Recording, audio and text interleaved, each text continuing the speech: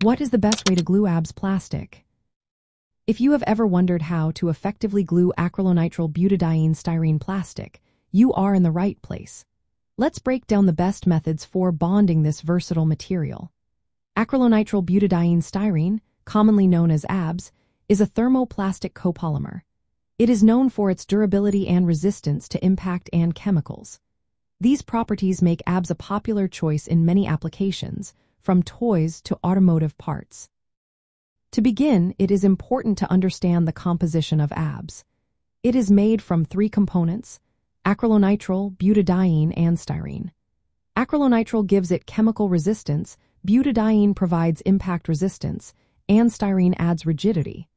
Because of its moderate surface energy, ABS is easier to bond than some other plastics, such as polyethylene or polypropylene.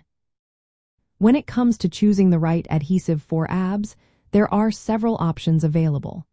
Epoxy adhesives are a great choice for strong bonds. They are known for their high strength and excellent resistance to chemicals and moisture. This makes them suitable for projects that may be exposed to harsh conditions. Another option is cyanoacrylate adhesives, often referred to as super glue. These adhesives set quickly and from strong bonds, making them ideal for quick repairs or DIY projects.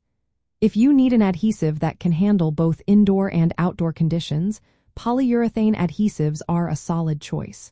They become stronger over time and offer flexibility. For those looking for a balance between strength and flexibility, methacrylate adhesives are a good fit. They are resistant to extreme temperatures and many chemicals.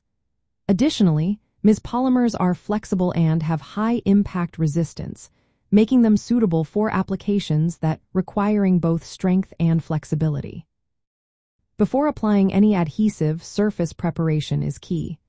The ABS surface should be clean, dry, and free from contaminants. A mild solvent like isopropanol can be used to wipe the surface clean. Avoid harsh cleaners like acetone, as they can damage the plastic. In chemistry education, knowing how to bond ABS is relevant for creating models or prototypes that requiring durable connections. For example, in a lab setting, ABS can be used to make custom equipment enclosures or parts for experiments. The choice of adhesive will depend on the specific needs of the project, such as environmental conditions and whether flexibility or strength is required. By selecting the right adhesive and preparing the surface properly, you can achieve strong and lasting bonds with ABS plastic. This knowledge is essential in both educational and industrial settings, making it a practical skill to have.